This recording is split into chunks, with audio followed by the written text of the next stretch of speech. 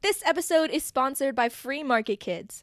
Join the league of families who are transforming family time into unforgettable Bitcoin learning experiences. With our Hodl Up Bitcoin mining board game, you're not just playing. You're building bridges, creating memories, and unlocking the brilliance of the future one block at a time. I think maybe at another time in my life, I may have brushed Bitcoin off, but it was very easy for me to accept Bitcoin because I'm familiar with big systems not working on a really large scale. And that can be hard to come to terms with and really disillusioning. Hey everybody, welcome to Orange Hatter. Before we dive into my conversation with our guest today, I want to share with you a very exciting project, the Orange Hatter Women's Retreat. The mission of this retreat is to create a nurturing sanctuary where women in the Bitcoin space can connect with each other, recharge batteries, find grounding, and form deep friendships so that you don't feel so isolated where you are, sharing the potential of Bitcoin with the world while keeping an eye on the fiat system. This retreat is going to be absolutely amazing. I am partnering with the Yucatan Project in Mexico. The details will be rolled out later this week. Keep an eye out on Twitter at Orange Hatter Pod. I'll give out more information as they are finalized. Spaces are very limited and they're going to fill up fast. So sign up for it when the registration opens and I will see you in Mexico. And now we're going to continue with our podcast. Here is my conversation with our wonderful guest today. Welcome to Orange Hatter, JB. It's so wonderful to have you here. Thank you for joining us and sharing your Bitcoin story. Thank you for having me. It's really excited to talk to you because I just recently saw you in person, and so it's very familiar coming back after Grassroots. Yeah, I'm so glad we got to meet each other in person, get to know each other better, and now I get to share your story with our audience, so very excited. Let's start by just telling us a little bit about your background. So right now I work as a physician assistant. I work in a local hospital, small hospital. My subspecialty is in psychiatry, which is consult liaison psychiatry. And we work a lot with people who are hospitalized on the medical floors or maybe coming for triage in the ER. You were sharing some feelings about your professional experiences even before you came across Bitcoin. Would you mind sharing a little bit about that? Yes. So I worked at another hospital I've worked various jobs over the past years, the longest being in psychiatry. And several years ago, I saw some coworkers have adverse effects to some of the things that are required to work in the medical industry. And I was really looking into nutrition and more holistic ways to try and help my patients. I felt like I kind of maxed out what I could do with medications. And I was reading a lot about nutrition, a lot about functional medicine, and then kind of had some experiences where I saw some folks have some adverse effects that should have really been minor. And statistically, I probably never should have seen if the stats were right on those adverse events. And so that got me really curious and looking closer at some things in traditional Western medicine. And I think I just realized that there was a lot more that can be done. I think from a lifestyle food approach, we don't get much nutrition in medical school. I was really kind of naive about that. And I think we're waking up to, there's a lot that we don't know in Western medicine that maybe other disciplines kind of have the jump on us in terms of nutrition and that sort of thing. But also the people I work with are really smart. They're very intelligent and well-read. And so it was kind of this moment of disillusionment where it was like, how can such a big industry like this be missing some of these things that are so simple? And I think that led me to look further at where the funding comes from in the medical world and potential conflicts of interest in terms of our education, who funds our journals and those types of things. And I think the statement I was making to you earlier is that trying to understand how that happened on that scale and how maybe we've overlooked some things like diet and lifestyle really primed me to maybe accept that there's issues like that, things going on a scale in our government and in our banking industry. And so when I learned more about Bitcoin and when I paid more attention to Bitcoin, it was very I think maybe at another time in my life, I may have brushed Bitcoin off, but it was very easy for me to accept Bitcoin because I'm familiar with big systems not working on a really large scale. And that can be hard to come to terms with and really disillusioning or cause a lot of disillusionment if you have been living in another or making other assumptions. So, when you started exploring things like nutrition, diet to better help your patients, how was it received professionally where you were working? That's a great question. Initially, I think I've always been a detail-oriented person. I think people always advise me not to overthink things. So people are kind of accustomed to me going down rabbit holes, and that's why I work on the medical service or work with the medical services like I do now. I enjoy that. For me, it was more of a personal experience. I was reading about different nutritional protocols. The WASH protocol is one. I wound up doing his conferences and CME. I really enjoyed that. And so what was happening for me was I was eating better. I was cutting some things out of my diet. I was supplementing a few things like minerals and B vitamins and just really seeing this amazing change in my short-term memory. And that was helping out my anxiety. I probably was the person that you could bin in the ADHD anxiety categories. And that just really helped it transform for me. And so, everything we do in Western medicine is evidence-based, and you have to be really careful about doing anything that there isn't good published literature for. But I was trying to show up at work in my own way and be like, wow, this is really working for me. And I've cut out all medication and I'm sleeping better and I'm dreaming better. And, honestly, people were like, oh, that's great. But when I tried to really be more specific about what was happening and direct people towards books or things like that, nobody believed me. They just kind of patted me on the head. And I felt like, gosh, feel like I'm shouting this from the rooftops. Like this could be really great. And I think that I wonder if maybe there's some part of our training in Western medicine that sort of leads us to dismiss the power that just those simple changes can have. It was not, I don't want to say it wasn't well received in that sense, but I think it was just more dismissed. I think people thought I was really overstating the benefits that I was getting. And also, I think kind of the assumption that like, if that was that great, we would have figured it out by now. It would be in all the journals, it would be in all the literature. And so I think that's a really long explanation. And I think everybody has to come to their own conclusion as to why maybe that's, we don't have that emphasis as much. I think it's starting to happen. We're seeing a big push in integrative and functional medicine. And there's a lot of people in that have a prescriber's license or a medical license that are adding that into their practice and taking a closer look at it. Were you allowed to talk about it with your patients, or were you forced to keep that information to yourself because the association that you're part of maybe doesn't support that or condone the sharing of outside information? I think there were certainly, we have students a lot in the hospital I was at, so we would do literature reviews and look at the quality of data for things like simple things like supplementing magnesium or things like that. And it's just not, sometimes, and this may have changed, this is several years ago, it's not as robust as say like a cardiology study or something where you can scale that and really look at something that's a 1 or a 0. It's hard sometimes in psychiatry to get hard figures. So I think people did entertain the idea of doing a literature review, but there's not always an abundance of literature in the traditional journals out there that's robust, that really has a high end and is really done well. And so, somebody could always make the case that, oh, there's not good evidence for that. That's very easy to say that and be right. And so I think people have to kind of ask the question, well, why isn't there good evidence? Why aren't we doing more robust studies? And I think that's really where, I leave it up to everybody to kind of decide and do their own, such an overused phrase, but do their own research on that one.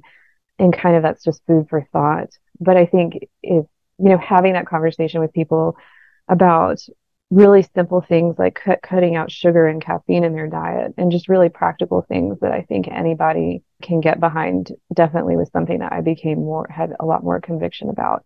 But as far as really specific protocols, I did actually pay to fly one doctor with me to the conference, I want to say, and I can't remember, he wound up getting sick or leaving the practice or what happened, but he did, I think, eventually go out into private practice and do that in private practice, last that I heard. But we haven't been keeping up together. The reason I ask is because I had a friend who was a pediatrician And in order to practice, you have to be a part of the American Pediatric Association. And I remember meeting up with her when my oldest daughter was 4 months old.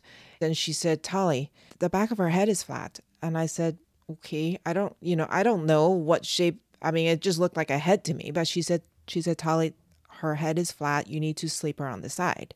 And I said, but my pediatrician emphatically told me from day one that I need to sleep her on her back. And she said she's restricted to follow the American Pediatric Association. She could not tell her patients who were coming into her practice with babies with a flat head to sleep them on their side. But she said, I'm telling you right now, my own children, they sleep on their side, because if they sleep on their back, their head will be flat. And then you see these kids being pushed around in strollers wearing those helmet things because they're trying to reshape the head. Yeah. So she said her hands are tied. She can't tell her patients what she's doing herself with their kids because she would get in trouble and she would lose her license. But she said in private, I am telling you, you need to sleep your baby on the side. So I'm just wondering if there's something like that in your specific area that prevented you from sharing outside information about using nutrition or diet to improve a psychiatric condition. I'm just trying to understand if there are parallels that we can be drawn here. I think so. I think the general answer to that question is yes. I think there is some testing you can do to sometimes support nutritional interventions. It's hard because the protocols that are in the maybe like the private arena, the standard lab that you're using, they may use one reference range as normal, and then your protocol may say, okay, a different number is not normal. And your hospital lab is going to call it as they see it. And so, yeah, I think especially as a physician assistant, I'm practicing under someone else's license. I have a supervising physician, and so I won't step outside of what they're comfortable with. And I was fortunate at the time to have actually worked with a physician who had owned a supplement store and had been in the integrative arena at another point in his life. So he was really accepting of my views. But I think clinically we have to practice evidence-based medicine. And, there is a downside to supplements and things like that too. They are powerful. And so people can also not tolerate them. And so I certainly didn't want to give someone something that, could have untoward consequences and then have them be even more anxious or feel worse and then leave the hospital and then not have someone to follow up with. So I would say at the time I treaded very lightly with that and definitely stayed within reason of what's in the published literature and what's accepted as general medical recommendations. I was and still am very aggressive about checking for things like B12 deficiencies, things that are really generally accepted to cause psychiatric illness and can be great mimickers and look like different things. And so I think at work, people know if they're consulting me, they just go ahead and order the B12 level. They're like, oh, it's JB. We're just going to put this order in now because she's going to come do it if we don't. And so that's great. I'm, glad to have that influence. And so I go for kind of the low hanging fruit on things like that. And then just talk to people about generally accepted diet and lifestyle and cutting out things that maybe could be undermining them, especially in terms of anxiety and things like caffeine and that sort of stuff. Cool. Okay. So now let's talk Bitcoin. When did you first hear about Bitcoin? Oh man, this. So my Bitcoin story is a little embarrassing. I heard about Bitcoin way back when I had friends in college that were mining Bitcoin when it was fractions of a penny. And so but I really did not understand what it was.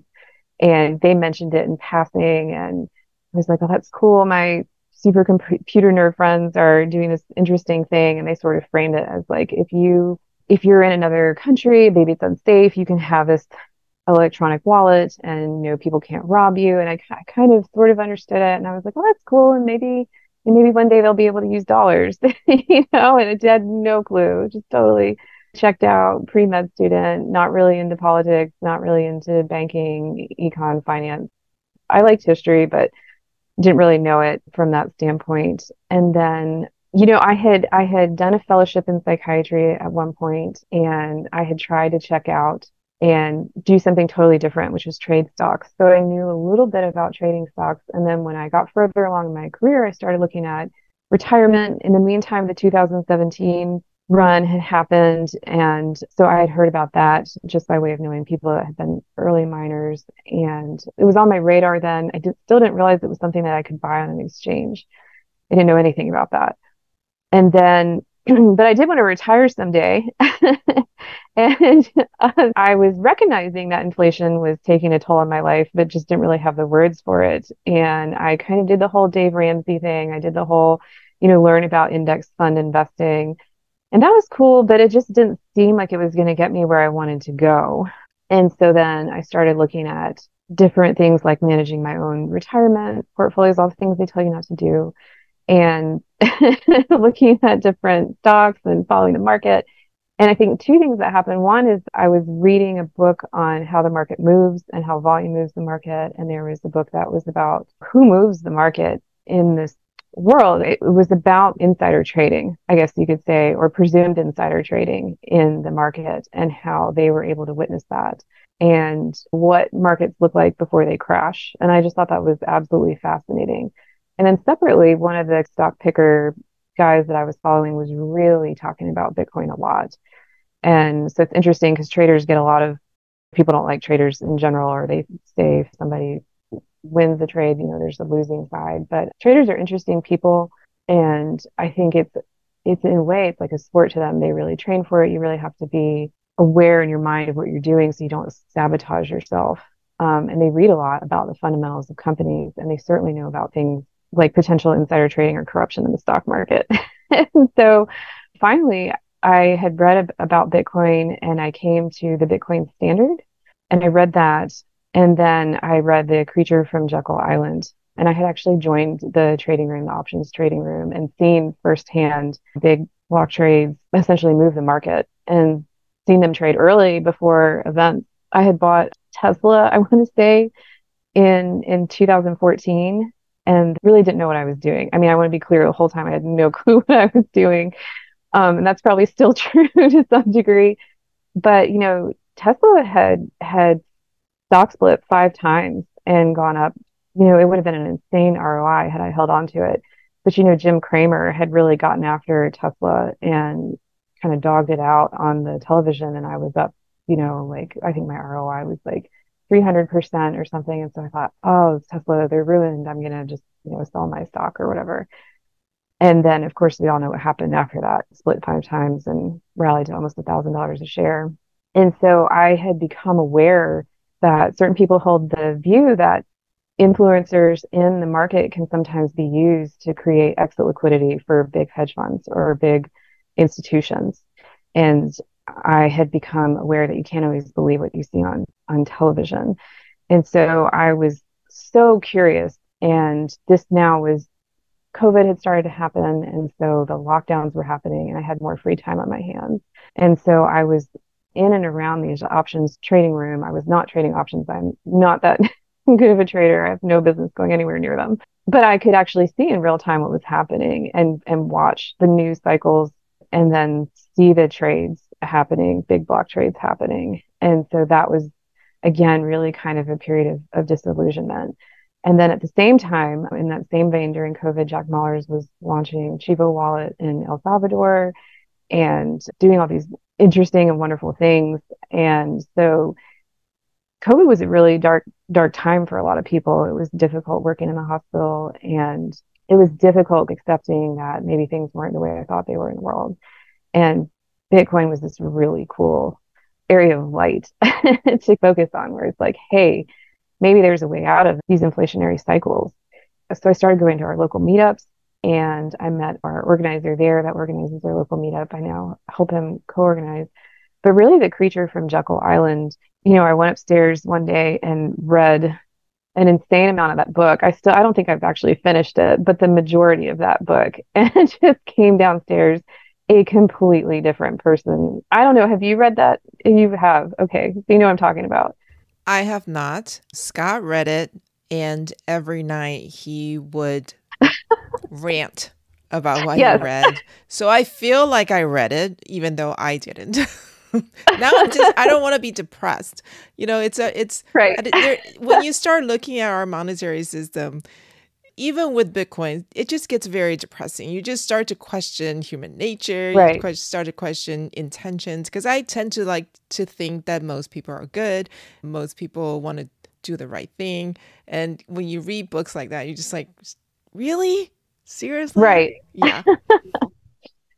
So, needless to say, I came downstairs a completely different person, and I'm from the South. Bless my poor ex-partner's heart at the time. He was just like, "What happened to my girlfriend?"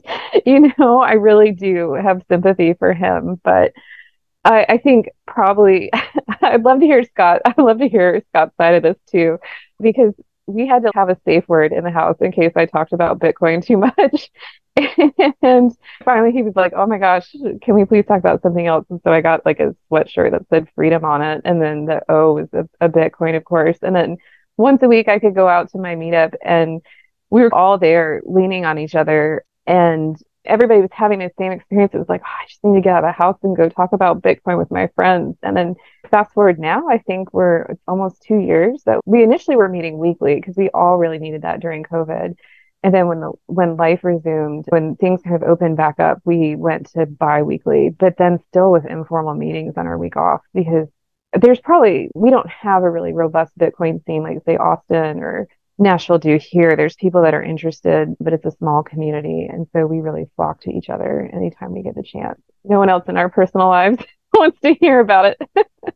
When Scott really started to pay attention to Bitcoin, he started listening to all kinds of podcasts. He was reading book after book after book, and he was sending me like 3 podcasts a day to say, Yeah. hey, you need to listen to this. And oh, by the way, here's a book, and here are 2 more, and there are 3 more, and just like throwing stuff at me. So our safe word is the hand, like if I put up the hand, I'm like, that's too much, Tali's over it. Yeah. Yeah. And, but it took him 2 years. It took him 2 years before he could convince me that Bitcoin was real. And then, of course, when I started going down the rabbit hole, I was like, why didn't you grab me by the arms and sit me down?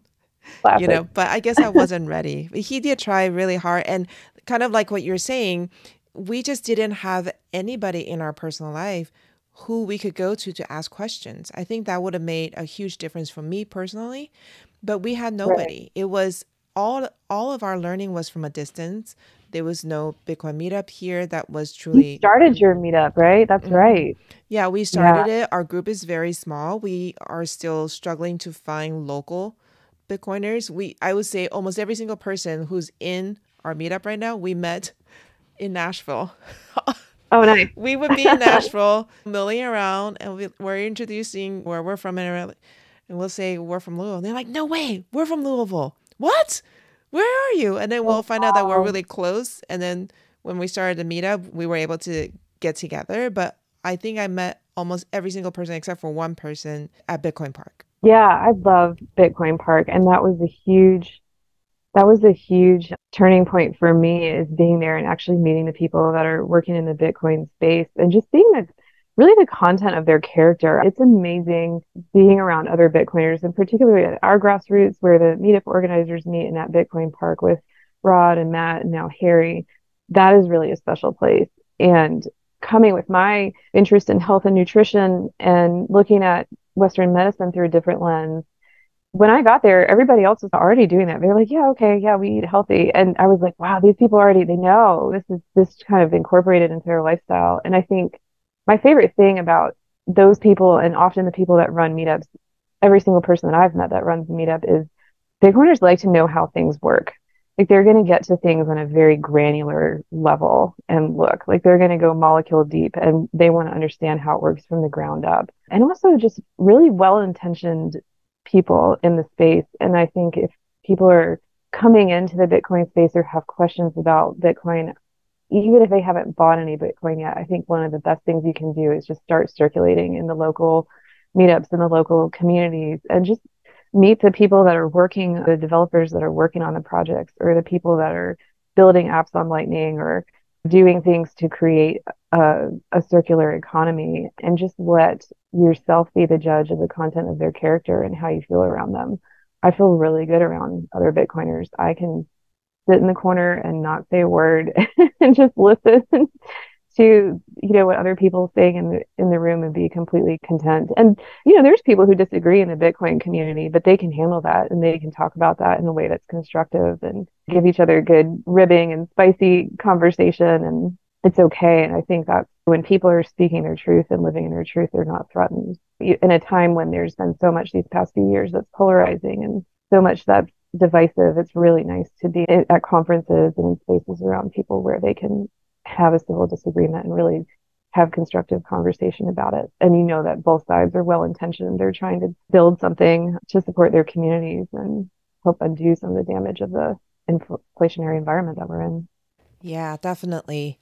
Okay, so thinking back to those first few months, let's say, during COVID, when you were first really diving in deep into what Bitcoin is and how it works and everything, what was your biggest question or the biggest obstacle you had to get over to be convinced that Bitcoin is real and is something you should pay attention to? Ooh, that's a really good question. I have to think on that. I can tell you one that I still struggle with right now is, like I was saying, Bitcoiners like to understand things, I think, on a granular level. I am not a developer. I am not a technically enabled person. I can use a smartphone intuitively and I can type pretty quickly, but that's about all you're going to get out of me. And so I think like when things come up, like with the ordinals or there's network congestion and, in medicine, I can go back to the books. I can go back to Gen Chem.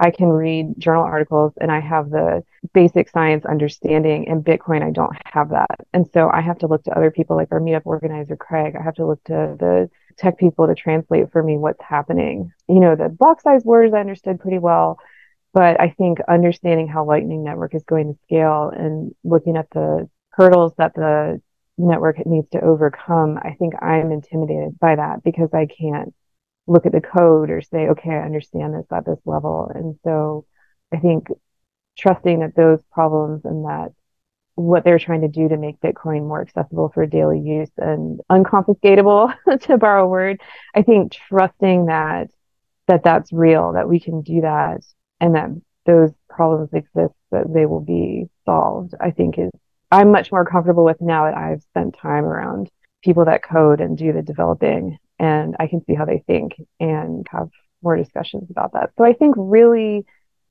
for me, it was getting past the fact that I don't understand the technical level of it. And I'm used to having a nuts and bolts understanding of most things that I invest into that amount. Or I thought I did. Maybe I don't now, right? I mean, that's the whole gist of it. But at least at work, in my professional space, when I make really big life-changing decisions, potentially for me or my patients, I feel like I'm doing it from pretty solid ground. But the Bitcoin network's been up for 14 years now. And so I think that in of itself is a testament as we see other kind of challengers in the crypto space come and go. That says a lot. Yeah, I definitely agree with you about having to rely on somebody else to translate the technology or the debates for you. So like you said, there are some things in life that we feel like we have a pretty solid understanding. And even if somebody introduces a new idea, we have something to go on to evaluate it. Whereas in Bitcoin space, it's so foreign. And like you said, if you spend time with developers, actually, I have been so impressed when I go to the BitDev meetings, how long-term they have to look down. Like they have to look 10, 20, 30 steps down the road and have philosophical discussions and debates to code what they're coding now. So these are very intentional people, very smart, like you said, and nobody can predict the future, but they do their best. And that's why those discussions where they disagree are so, so valuable because if you disagree, that means you're looking at it from different points of view. And that's actually a richer and better and more big picture way of looking at solving a problem or a potential problem. Trying to predict what problem their code has to solve down the road, I mean, that's a big job. And the more time you spend with these people, the more just feeling their energy. Like for me, feeling somebody's energy in person is a big thing. And you learn to trust that they all have good intentions. Yeah, I 100% agree with that. And I think I have fallen out of step with doing that. Just I've switched jobs eventually and have been working more. And I used to drive to Nashville pretty much on a monthly basis and was really keeping up with the current events in the Bitcoin community. And just with switching jobs, I haven't been doing that as much, but definitely coming to both the Atlanta conference, the TAB conference, and then grassroots is refreshing on that and giving me, back my conviction. Not that it was lost, but it was just kind of quiet for a bit. I was like, oh man, I think Bitcoin has just become so integrated into my life. When you're first into it, you're kind of looking at the price and you're talking about market cycles. And then you just kind of as you come to understand what it is and what we're hoping it will do for us, you sort of thought, I can't remember the last time I checked the price of Bitcoin. I can't really remember the last time I thought about another coin. And people, will ask me about other coins. I'm like, I'm sorry, I just really can't even tell you. I don't even really have an opinion. I don't follow any of that. And it just sort of fades. I think my entire thinking about Bitcoin has shifted in the past 2 years. And it's just sort of become, I don't want to say a way of life, but it's just there in the background. It's something that when I came on this podcast, I was like, what am I going to say that's not depressing? I don't want to say a bunch of depressing stuff. And that is where I turn my attention at the end of the day. Like when I want to reward myself or I want to take a break, it's like, okay, let's see what's going on. What are people building? What are the developers up to? What's the spicy disagreement this week? And I think that has definitely been a ray of light in a time when things are really uncertain in our country. It provides a lot of consistency.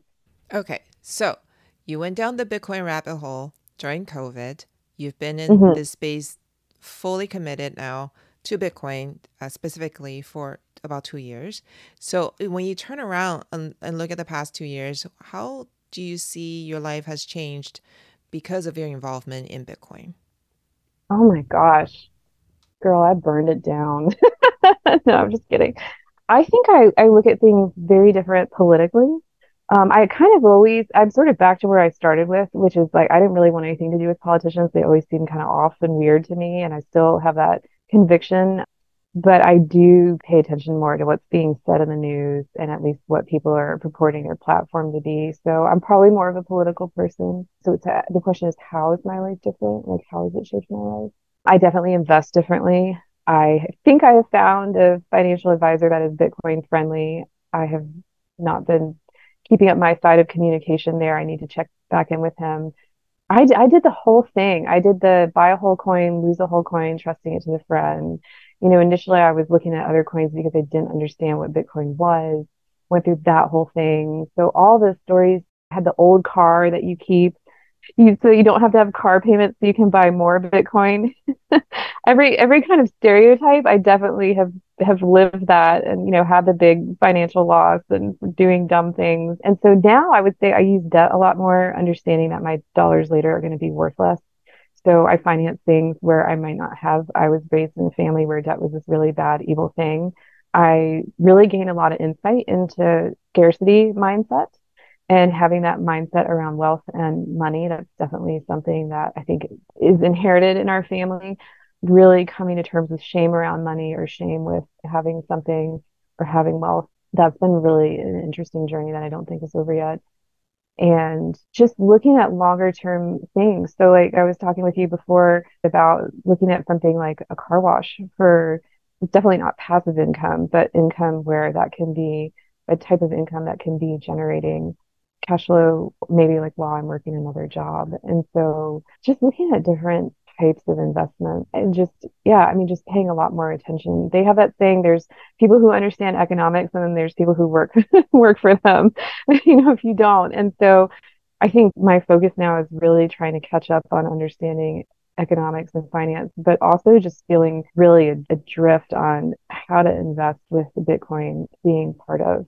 There's a lot of people that just are like all Bitcoin, and like they own a house, they are kind of set in certain ways, and they just go all Bitcoin. I have friends that have pulled their entire retirement out, cashed it out, and put it in Bitcoin. It's definitely not financial advice for me, but so I think trying to figure out where that is for me in terms of retirement and how much, because like you said, it's a very long term. People have a very long term outlook that are investing in Bitcoin. And so I don't think I was very good at visualizing what I wanted that to look like before. And so answering those questions has become more concrete for me for sure. And then also, I had some unpopular beliefs during COVID.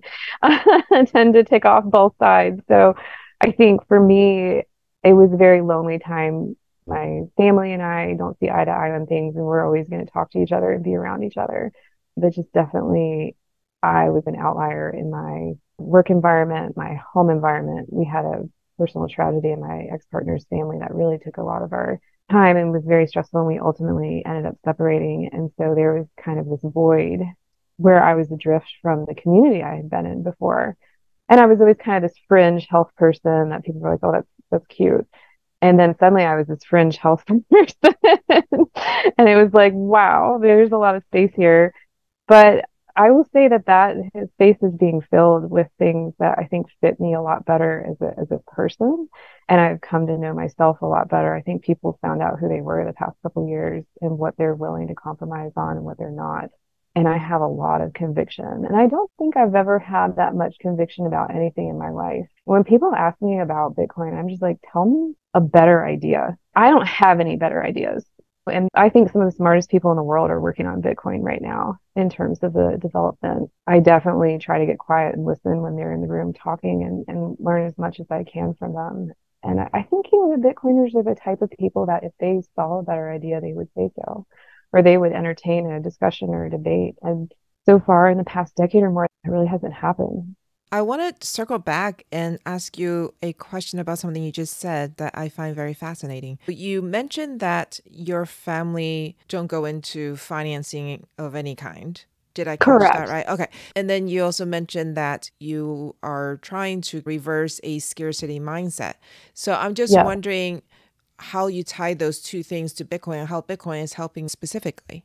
Yeah, that's a really good question. So yes, my parents, I love them dearly. They're from a very hardworking community in upstate New York. And they kind of have that, like, you're born, you pay taxes, you die attitude.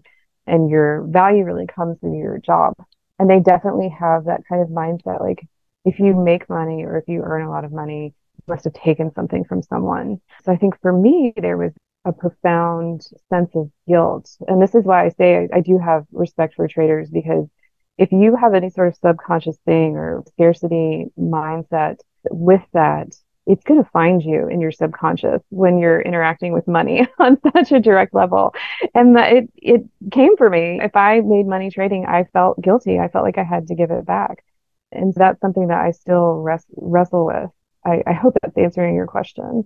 I think Bitcoin helps with that because Bitcoin forces you to look at things on such a higher timeline, such a longer time, like 5 to 10 years. And it forces you to really be honest with yourself about what's going on in the world. When people learn about Bitcoin, one of the most important things is the education about the financial system. I always say there's two types of people. If you think everything's fine and going on well with the government, you probably don't want to talk to me. If you think that maybe some things could be better, or you think that maybe they don't always have your best interest at heart, that's probably the person that I'll invest my time talking with. And so I think Bitcoin and needing to do something about, we all have to figure out in this environment as we move into this post-COVID world, lots of money printing, our dollars being devalued. We want to take care of our families, our neighbors, our homes. We have to figure out how we're going to do that. And Bitcoin forces us to, one, be honest every day, because you're doing this thing that's contrarian, right? And you're doing it with your money and your livelihood. I view Bitcoin for me is it's almost very divine. It's like this almost like divine intervention. And it's very equal in how it treats people.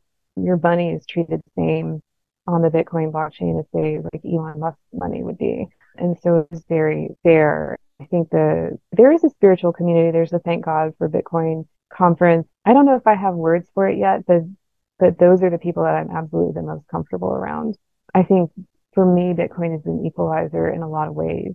And I don't know how that's going to unfold.